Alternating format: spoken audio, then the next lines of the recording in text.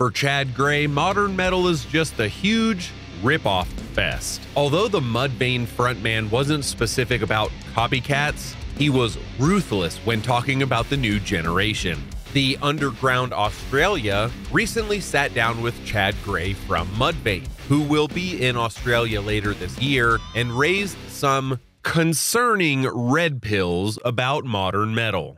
As it stands right now, Chad is not one bit impressed about anything. Maybe I shouldn't say this, but I don't give a fuck, because I'm me and I've got stuff to say. Music now, to me, God bless them, new bands, they sound the same. All new music reminds me of the same fucking singers. One band kind of does something, 100 bands follow that band.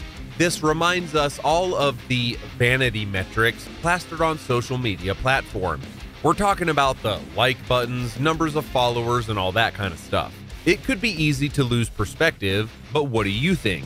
Which bands do you think are breaking plateaus in metal? While it's common to find bands with more similarities than differences, he revealed crafting something truly unique takes time. He said, "I wasn't ripping off a band from 1999 and releasing my album in 2001. I think that everything was happening in the late 90s. 2000 was coming from a very pure place with all the musicians that were creating it at that time. I think it all came from old influence that over time had been cultivated and nurtured. And it takes time to do that. I can't be influenced by somebody that just came out with an album that's brand new last year."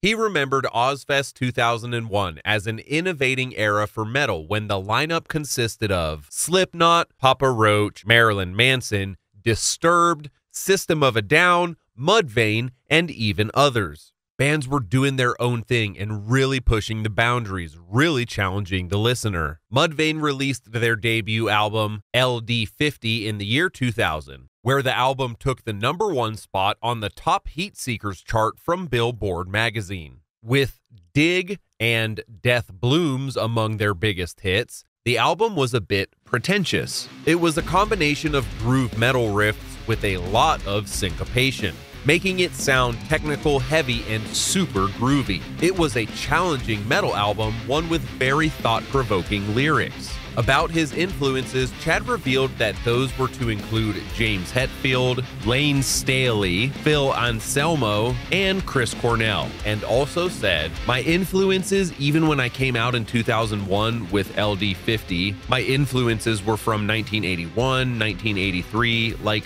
20 years, almost 20 years prior of me dropping my first album." The challenges in the music industry today are different. It's cheaper to record an album, but bands nowadays must act as their own record label and their own marketing department to include staying up to date on their own social media accounts. But what do you think? We discovered a band blending epic doom metal riffs with death growls, so check them out in the description if you're down. Tell us if you agree with Chad or not. Subscribe to the channel with notifications if you haven't already, and stay metal.